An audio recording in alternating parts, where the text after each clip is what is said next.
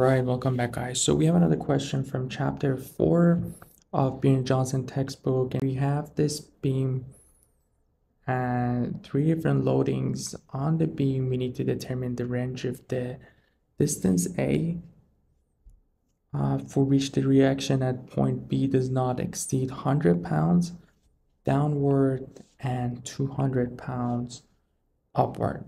So let's just start with the free body diagram and see what forces do we have. I just transferred everything from the figure above to our free body diagram, and we have a pin reaction at point D, which means we have both dx and dy, and we have a reaction at point B and a normal force.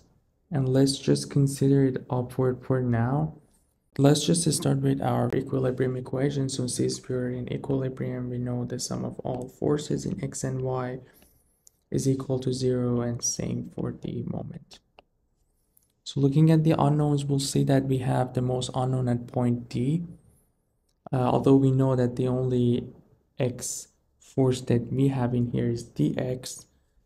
So we know that already dx is equal 0. So we have the same number of unknowns at point D and B.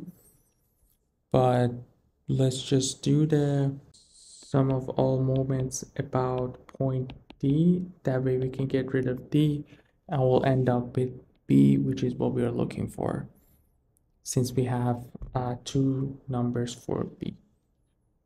And we're going to use the 2D shortcut that we have for finding the moment. Let's start with the 300 pounds force that we have in here. Obviously, we'll see that the moment about point D will be, for that 300 force, will be counterclockwise, so will be a positive moment. And for finding the distance, what we are looking for is this distance over in here, and we know from here to here we have 8. So if we want to find the distance, we'll have simply 8 minus a. And let's move on to the 50 pounds force. The 50 pounds force is making a clockwise moment. The moment will be negative. And the distance from C to D is what we have in here, which is 4 inches. And let's go to the other 300 pounds force in here. Same moment, it will be clockwise, so negative sign. And let's figure out the distance. So what we are looking for is the distance from here to here. We need to figure that distance out. So the distance that we need to figure out here is this distance from here to here. And let's see how we can find that distance. So let's call the distance that the force 300 is applying E. So let's call this point E, and what we are trying to find is the distance DE, which we know is DC plus CE. So we know the distance DC is 4, so we have 4 plus CE. And if we want to find CE, we know CE is equal to AE minus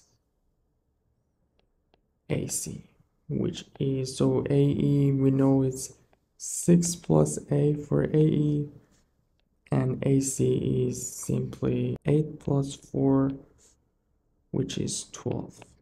So in here, if you want to find DE, so this will be, so from here, CE will be 6 minus 12 plus A, or A minus 6. And now that we have CE, we know our DE is 4 plus CE, which is A minus 6. And this will be A minus 2.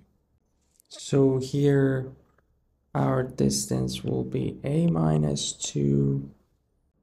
And we also have the moment of the force B, which is counterclockwise, so we have positive B, and the distance will be simply what we have from D to B, which is 12 plus 4, which is 16.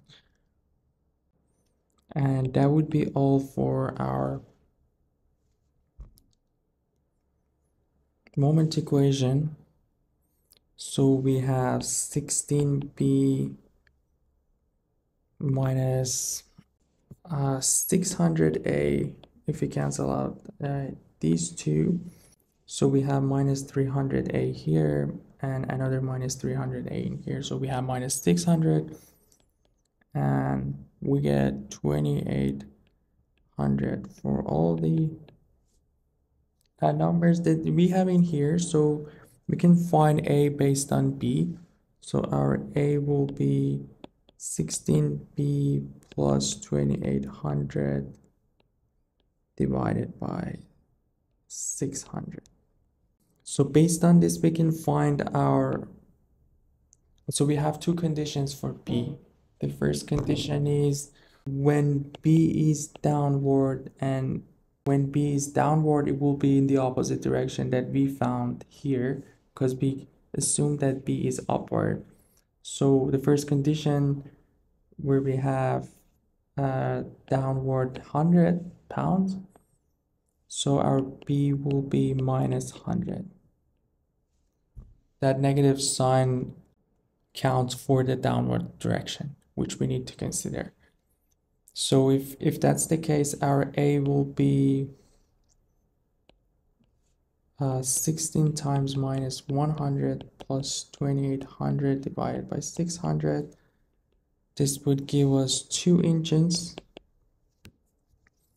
And we have the second condition where B is upward and it will be 200. So this time we'll have A 16 times 200 plus 2800 divided by 600.